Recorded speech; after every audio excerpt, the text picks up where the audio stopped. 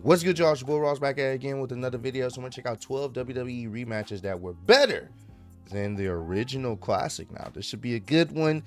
Seeing wrestlers have, a pretty good feud, and the matches that they have prior to being better than their original first encounter, it's always a good thing. That means the feud has even gotten better over time. The people are invested in what's going on, and just the wrestlers are able to, hone in on a better match that the audience can enjoy even more than their first outing. So we're going to check this out. Should be a good one. Appreciate all love, support. Let's get right into this video, man.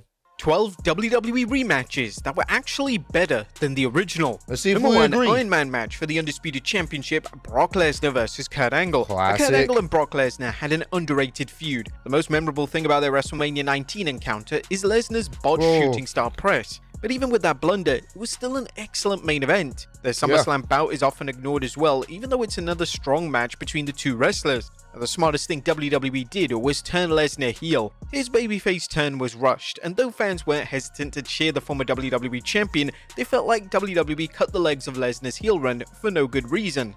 However, what makes this match incredible was that Lesnar wasn't playing the unstoppable heel that ran roughshod in his 2002 run. Lesnar's story with Kurt Angle was laid out perfectly throughout this 60-minute match. The future WWE Hall of Famer couldn't particularly out-wrestle the Olympic gold medalist, but he did outsmart the Hall of Famer.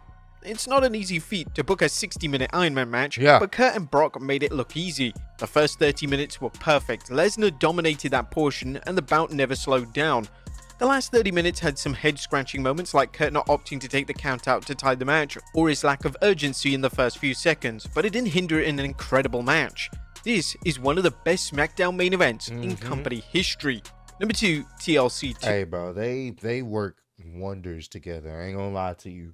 Didn't matter who was a heel or a face, they just worked really well with each other in the ring. 2.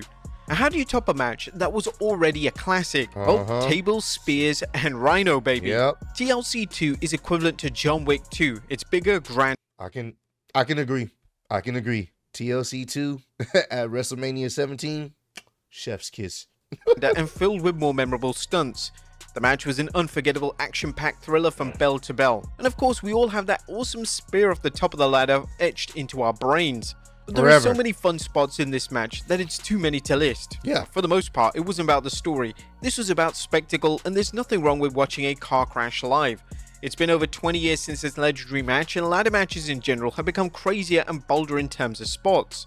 However, the classic TLC matches helped pave the way for these types of matches today. They did. TLC 2 was a roadmap to expertly craft a chaotic match of this nature without being overly complicated or simply relying on spots. This trilogy of matches also gave a spotlight to the tag team division, though it helps that you had 3 charismatic duos fighting for these prestigious belts.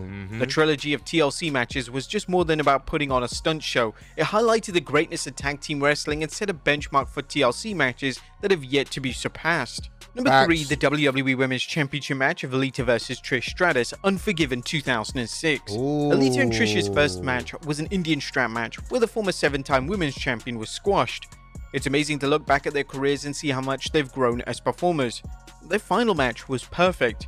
Both women were extremely experienced performers who had strong characters at this time. Lita was the dastardly heel you'd love to hate. Trish was the valiant babyface looking to settle the score once and for all. Lita and Trish will always go down as one of the best rivalries in the women's division. Their main event match on Raw was a defining step for women's wrestling. Their final match added to the legacy of their respective careers.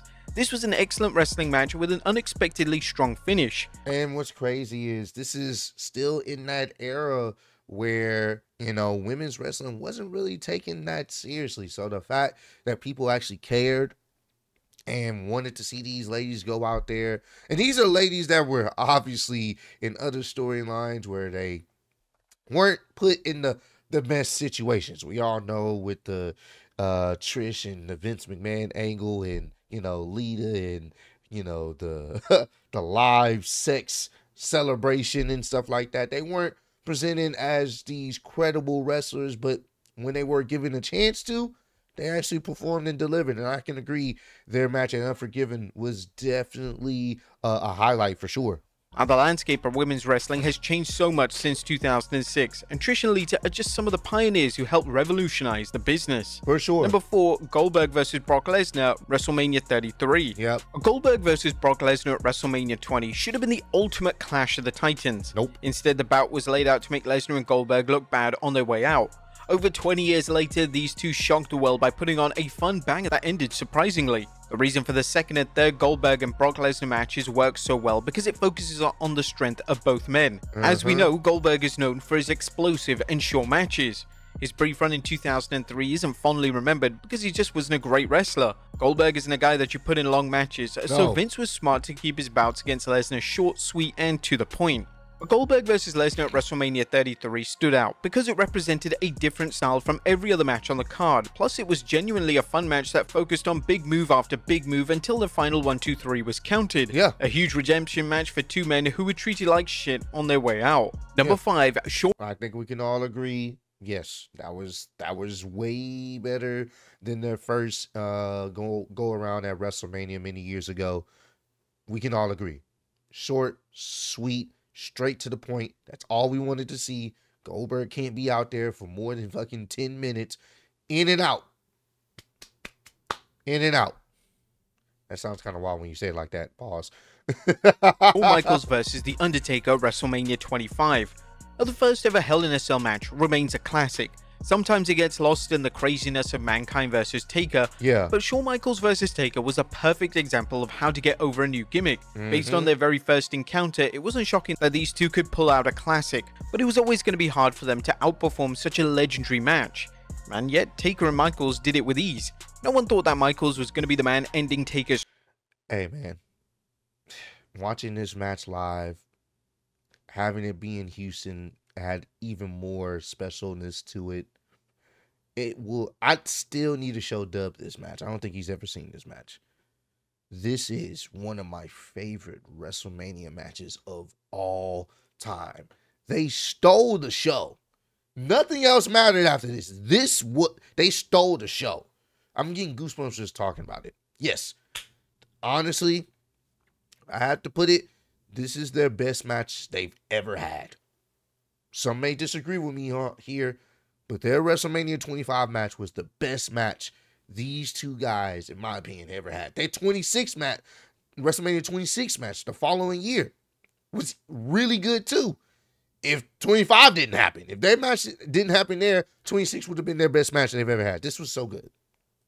Streak, but this guy is dubbed Mr. WrestleMania, so the former WWE champion found a way to make you believe that he could pull it off.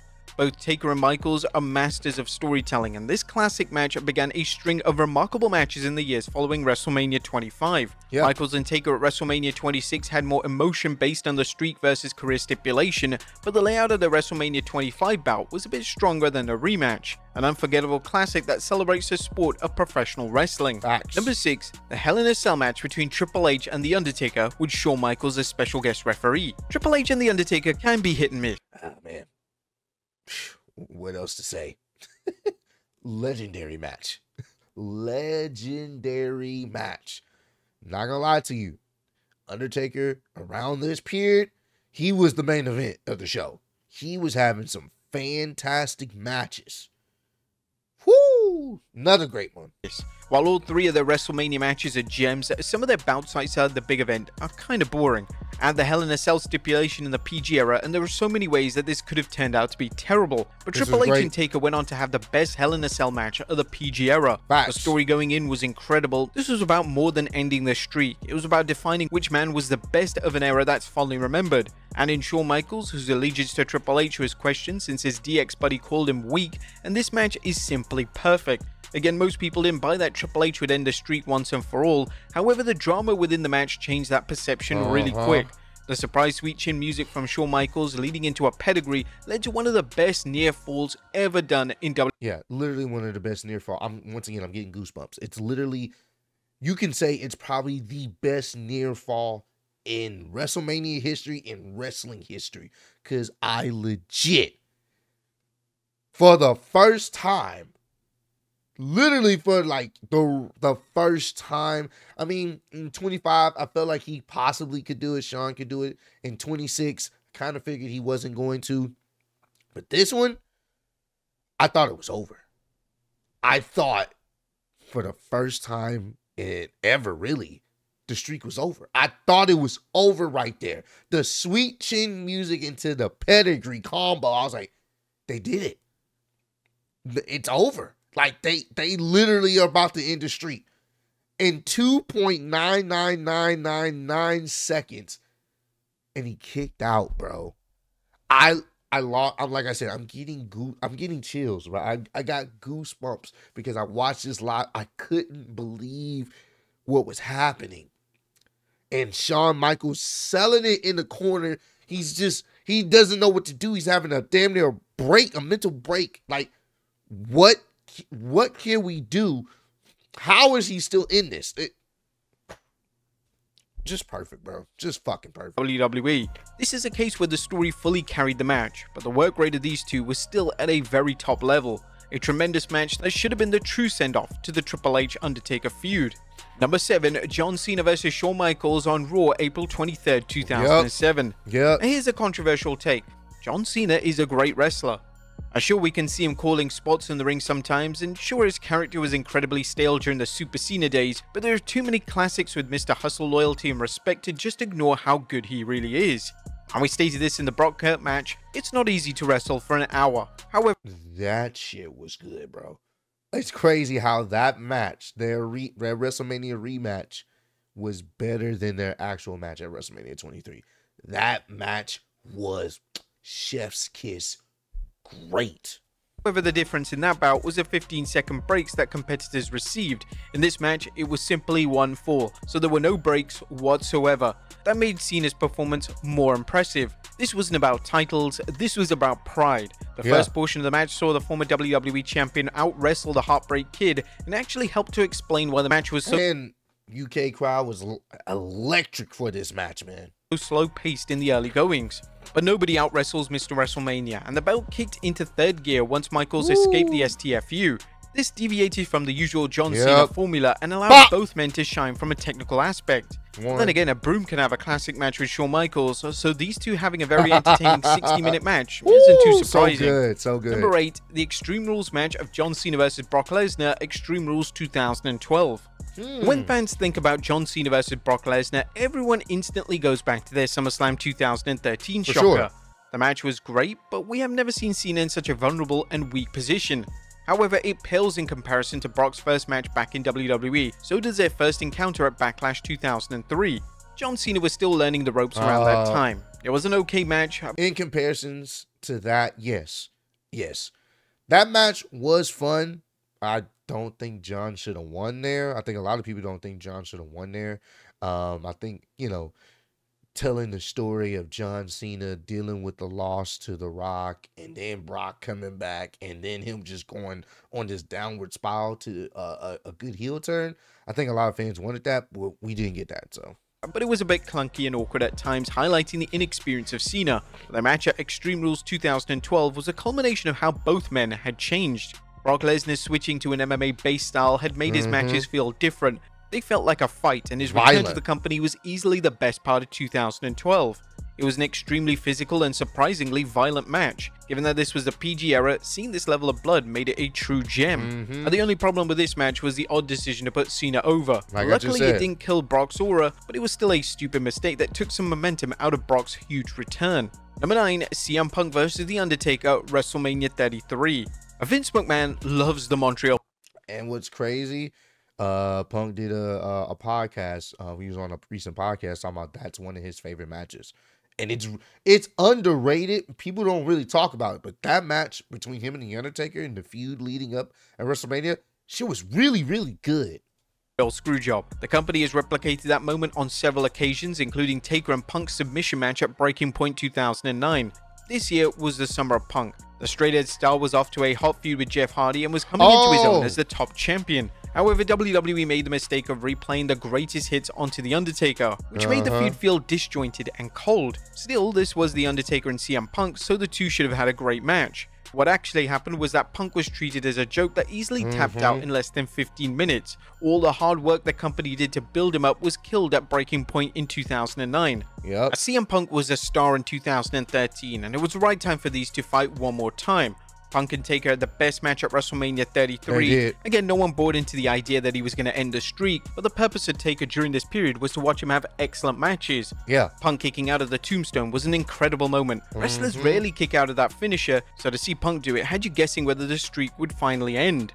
That was the brilliance of Taker's matches. He knew that audiences wouldn't believe that his streak was ending, so the matches were typically laid out to cause some doubts among the fans. The only flaw with this feud was using the ashes of Paul Bearer. It was a distasteful and unnecessary prop between two men who knew how to build a rivalry without such nonsense. Number 10.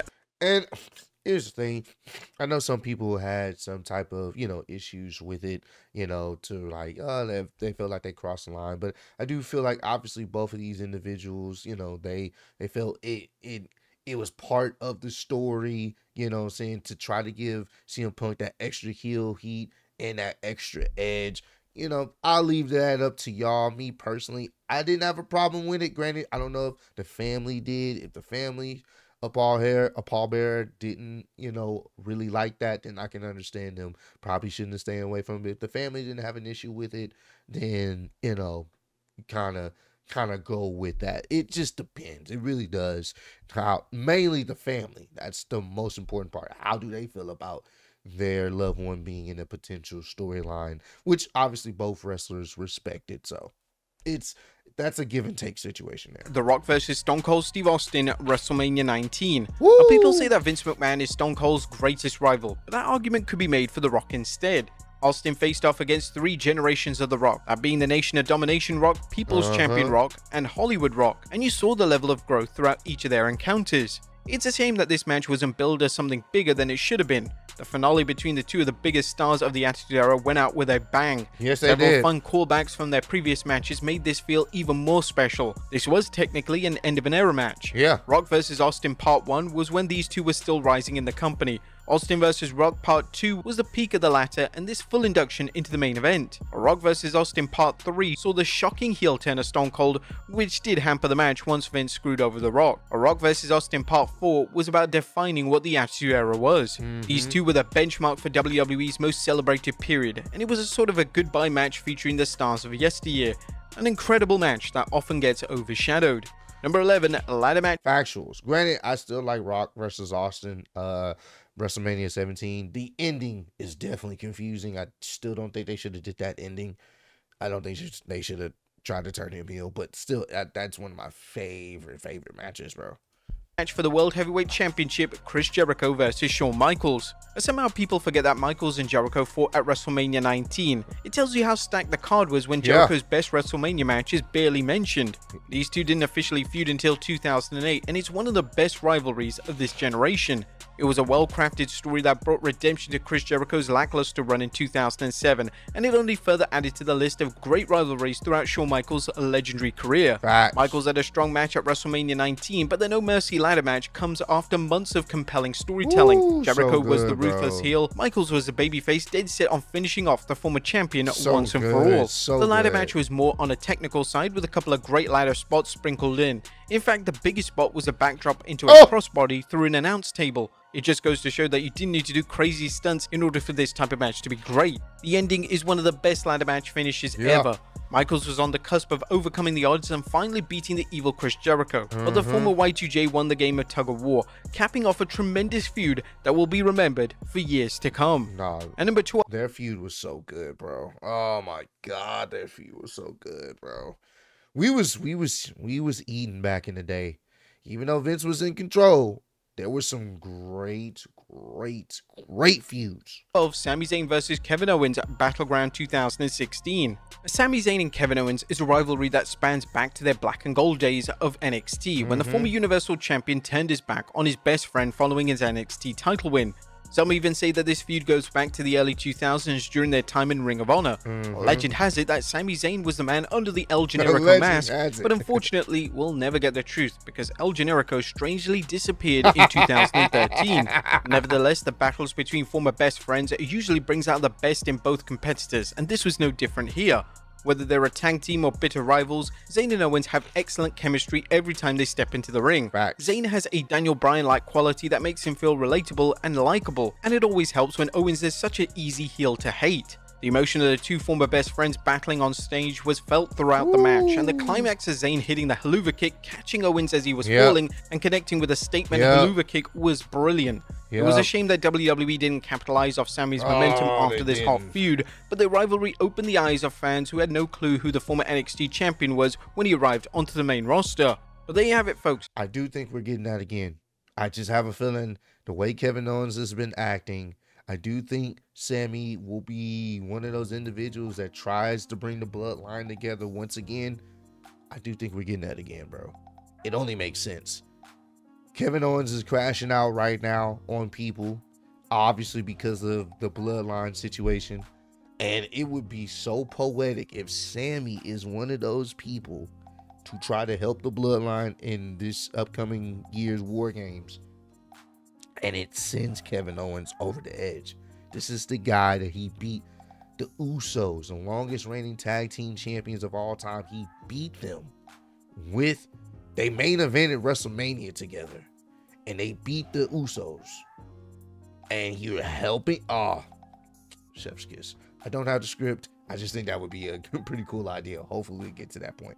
But hey, man, comment down below. Let me know if you guys can think of like other feuds and matches where you felt like their last match was better than their previous match, if it wasn't listed in this video. But I appreciate all love, support. Road to 150K. Appreciate y'all kicking it with me. See you on the next one. Peace.